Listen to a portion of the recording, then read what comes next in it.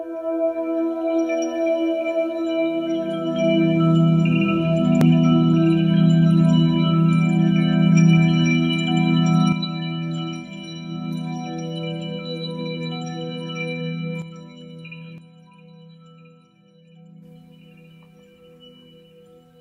I'd like to begin by saying that Satanism isn't actually the worship of Satan. You can watch or listen to this video and not become possessed by the end of it. Most people who do follow Satanism don't even believe in any spiritual entities, including the devil or a devil. And really, so the only reason the term may seem a bit frightening or misguided is because usually it's been associated in the Christian belief with non-believers, non-Christians or pagan beliefs, just different beliefs, and then of course that connotation of it. But a part of Satanism itself is really just living life, a joyful life to the fullest, in abundance and following wisdom and knowledge. You don't have to be evil or hate anyone to do this. In fact, if you lived your life this way, you probably want the same for more people, and self-belief and striving towards creating the life that one desires. If everyone had a particular time and place for the purpose of indulging in their personal desires, without fear of embarrassment or reproach, they would be sufficiently released to lead an unfrustrated life in the everyday world. So there are 9 principles in Satanism. 5 of them I've got here, if you can see that clearly. And these are: Satan represents indulgence instead of abstinence. Satan represents vital existence instead of spiritual pipe dreams. Satan represents undefiled wisdom instead of hypocritical self-deceit. Satan represents kindness to those who deserve it instead of love wasted on ingrates. And Satan represents man as just another animal, sometimes better, more often worse than those that walk on all fours because of his divine spiritual and intellectual development, has become the most vicious animal of all. Lastly, on this topic, I'll explore 4 symbols found in not only in Satanism but also in other Gnostic, alchemical, and various spiritual beliefs. So here we have, do excuse my atrocious artwork. So for the pentagram, I just put a P in a box. Pentagram can be upright or inverted.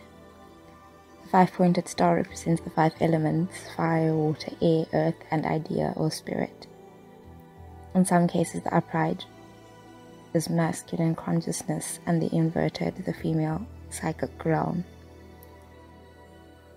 This reminds me of the last video I did on duality and gender, which by the way you should watch if you haven't. And in other cases, the inverted is seen as evil, whilst the upright is good. Coming to the Italian horn, it represents good luck, and the statement that goes with it is, Satan will take care of your finances. The Ankh,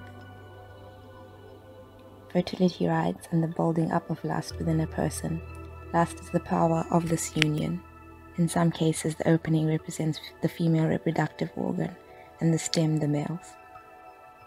Lastly, the Bindu, also part of Buddhism and Hinduism, represents the sun and a sun god and the creative spark of divine consciousness within people, linking everyone to the creative mind of a universal god. The Bindu, or the dot, represents the male force. Together, the circle and the Bindu symbolize the spiritual merging of male and female forces. ideas that can be found in settings that look towards or explore different types of beliefs that aren't considered the norm and are suspicious. But generally, the Church of Satan does not believe in anything essentially besides the self and creating the life the self desires. And things are mixed and matched.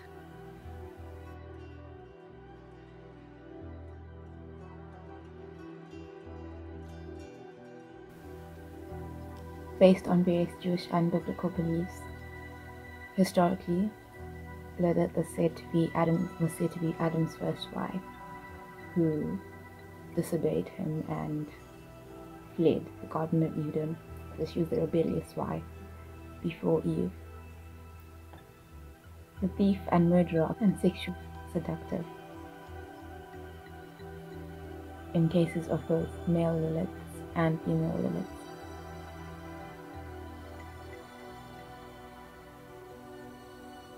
A demon, a dweller in waste places, to quote.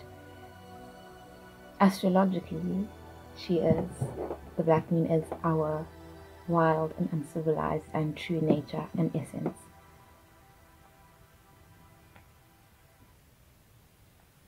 All things taboo, sexual fetish,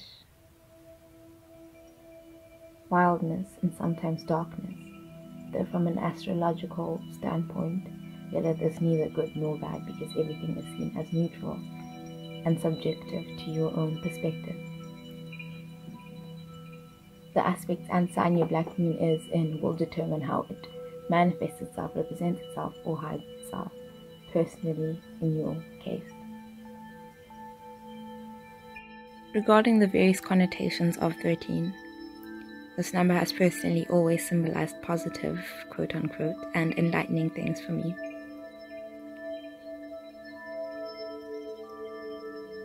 Cleans and purifies, the passing of cycles, empty space where transformation happens, association with the womb, and uncertainty. Jesus Christ and his 12 apostles, the 13th hour, that is the first hour, the place where the zodiac wheel ends and begins again, the 13th chapter of Revelations in the Bible, which describes the Antichrist and the beast, misfortune depending on one's superstitions, and various spiritual words add up to or are multiples of the number 13. Too many to list here.